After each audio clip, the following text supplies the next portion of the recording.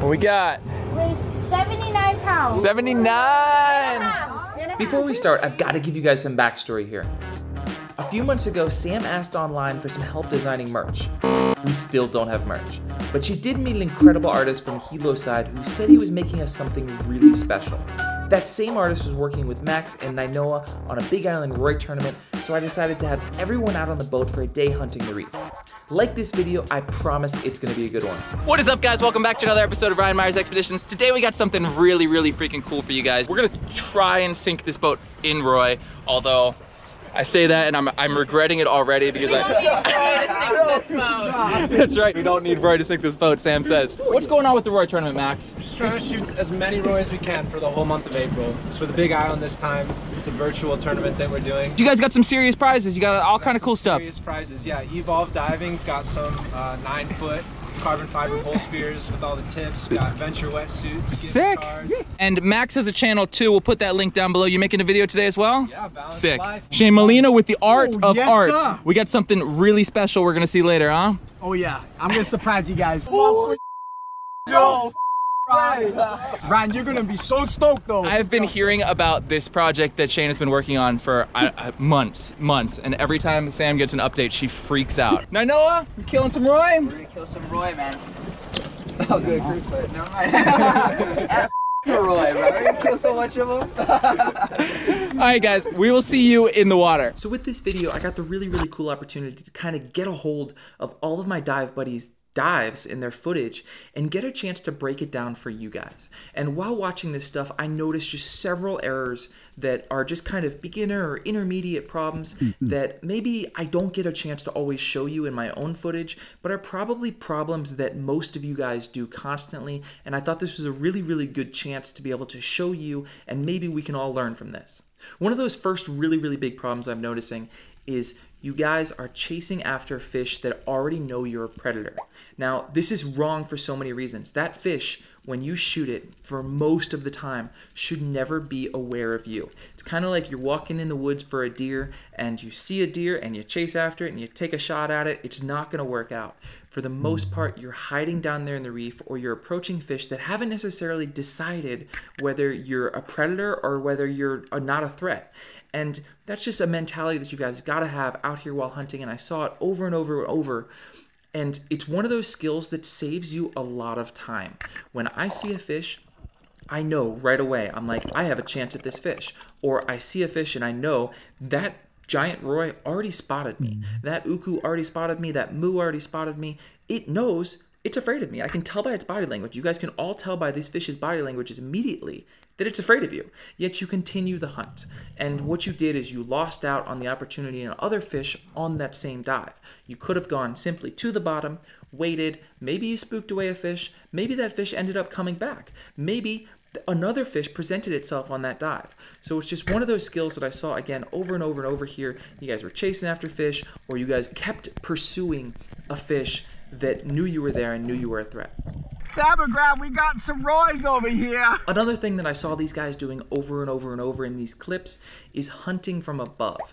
And what that does is that causes you to shoot and take a really low percentage shot. Now, when you're coming down on a fish, the profile of it looking back up at you is extremely small, especially on these smaller fish. Now, if you're doing this on a big 50-pound grouper or something, you've got a 3, 4, 5-inch window side to side between his head that you can shoot at. But when you're shooting a 1-pound Roy, the amount of space that you have that is not a tearing off shot is so small that you're setting yourself up for failure immediately before you even pull the trigger. Because you're hunting from above and you're doing that dive bomb, you also have no way to stabilize yourself. So you're constantly moving through the water, you're negative in the water, so you're sinking down or you're sinking towards that fish, and you're moving, sometimes that fish is moving, and when you take these shots, it should be no surprise when you miss. The last thing I saw these guys doing that's actually a huge pet peeve of mine is shooting 2-banded guns with only 1 band loaded. These guns are designed specifically to shoot 2 bands, and they shoot completely differently with only 1. I get it, you don't want to shoot 2 bands super hard into the rocks, but there's other ways to go around that. When you shoot like this, you end up with 1 band flopping around, causing extra drag at the end of your gun, getting in the way of your line of sight. There's just no way that you can shoot consistently like this. Besides that, what happens if you bump into a monster? What would have happened to me later in the day on the same day if I only had one band loaded when I bumped into that giant? The bottom line is you just never have a clue what you're going to encounter in the ocean, and you always have to be ready. Right here, and I know it takes a long shot on this ta'au, and maybe he would have connected just a little bit better if he had both those bands loaded. So many of those problems I just talked about can be solved by one simple thing, and that is simply going down to the bottom and planting that left hand, stabilizing yourself, taking a moment to relax and look around and decide what you want to target, and then going after that specific target. You'll get a much higher percentage shot, you'll be much more relaxed on the bottom, and I guarantee you guys will land more fish.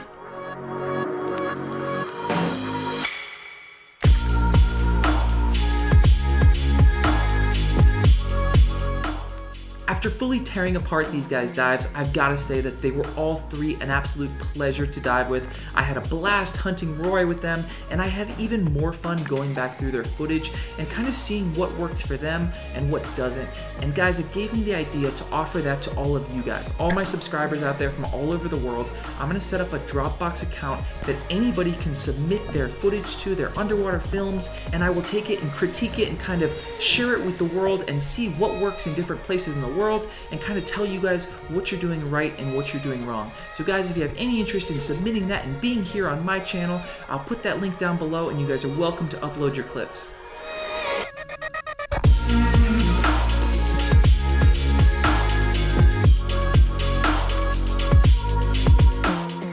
So somewhere along the way, Max bent the shaft on one of his guns, so I gave him my little 95cm Pathos roller to kind of play with, and I've got to say, I think he was just as stoked on it as I am.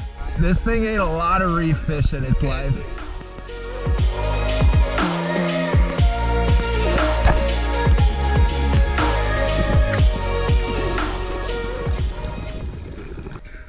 That was sick. Yeah.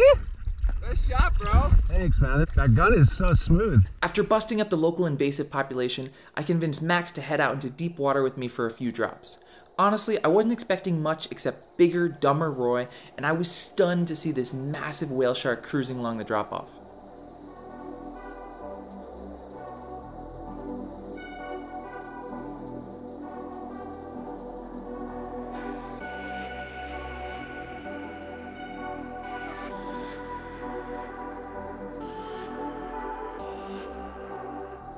I've seen a lot of things in the ocean, but what happened next shocked even me.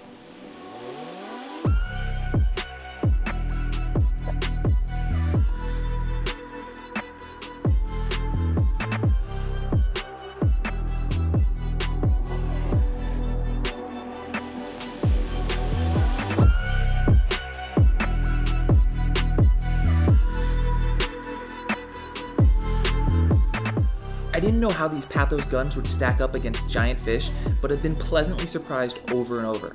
This 110 sniper with standard bands had more than enough power for this monster. And if you guys are in the market for any new spearfishing gear, I've got you guys a discount code down below to these guns as well as those beautiful Setma fins. Guys, look at this freaking dinosaur of a fish. I'm speechless, guys. This has got to be my biggest Alua yet. Freaking monster fish. Well, it can't be that big if I can lift him. God. Weighs 79 pounds. 79. Right after we weighed that beast and put him on ice, we dropped off Sam and picked up my buddy Tyler and decided to race out to the farm for one more quick sunset session. As always, the farm was alive with fish. Tons of bait, tons of triggerfish everywhere, and tons of these little rat chibis zipping in and out. I drove the boat for the guys and they had a pretty tough time shooting them, but luckily we were able to get in the boat and catch a handful before the sun went down. Screamers at sunset. Yeah! Brought a Max with an ahi. I'm thinking you got an ahi, bro. Yeah. I missed it. Oh! No, you never know. No! Oh, we're tangled disaster. Bro, that didn't take long at all. Go! Yeah, bro. Yeah, he's running from white tip. He's running up. Dude, not too violent. Not too violent. Nice and easy, bro. Holy shit! Holy shit! What's up? We don't just dive. Yeah, those little ahi. Watch, I'm gonna be Little more jigs, little more jigs. jigs. Yeah, get that rhythm down. Get that rhythm. Get that rhythm. In and yeah. Yeah. Something like that. We gonna do one. We gonna get some. Oh, I got some. Not too violent, not too violent. Not too violent, not too violent. Yeah! Ryan, I know you a new rod, bro. Ryan, we should friend this in your house. Bro, I love that rod. Man, I got some armor I got trade for you. Dude, I that's a good deal. Guys, that was a freaking blast. We're going back. We gotta run. It is dark. We'll see you guys at the boat ramp. Guys, what an unbelievable day there. Ahis at sunset. Giant Aluas has started off. Roy's throughout the day. Ridiculous. Shane, I hear you have something. Because my kids love you so much, they watch you every day. I was like, I gotta draw these guys. Guys, you have no idea. Ready? Let's see if it's upside down, man. Oh, yeah. You doing good? Oh! Rob! You gotta hold it out. Got it. Here, I'll hold it off. Do all of this. Oh my This is no Rob, check that out, Rob. I even signed it. This illustration is dedicated to Ryan and Sam Mahomes for taking the world on ventures, bro. That's for you, I do you. Oh my God. So there's